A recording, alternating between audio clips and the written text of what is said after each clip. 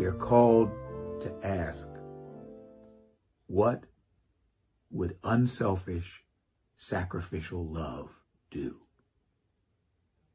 What would love do? I'm guessing I'm not the only one who thought the shutdown was temporary, as in only for a few weeks. Surely I'd be back at church on Easter Sunday, but that didn't happen. At a time when I was frightened and confused, the comforts that I got from attending church weren't there. It was a time of soul-searching prayer. What does God expect of me? How am I to deal with all of this? As I would read the weekly mini messenger, and I continued to pray about my upside-down world, the love of God made it clear to me.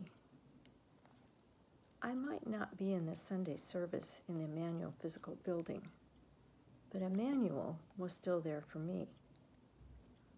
I just needed to connect in a different way. When I think about what love would do, I think about my friends. If I had a friend or a family member in need, I'd find a way to help, even a way out of the ordinary. Emmanuel was there for me. Emmanuel was continuing, staying connected with me through Holy Week, through Holy Liturgies, YouTube videos of beautiful music, instrumental and vocal, providing access to online sermons and readings and Bible studies. I may not have been physically in the building, but Emmanuel was there for me, and all I had to do was open myself up to a new way to connect. I must admit, it's not the same, but I've actually learned to accept and enjoy this new way of connecting. When I heard that the services were going to start again in the building, I couldn't wait. I signed up for it so quickly that first Sunday, you would have thought I was going to the most popular concert in America. But I admit, the first time I went, it felt a little weird. I needed to mourn the old ways, and I needed to feel the love to accept the new. Now going on Sunday feels better and better.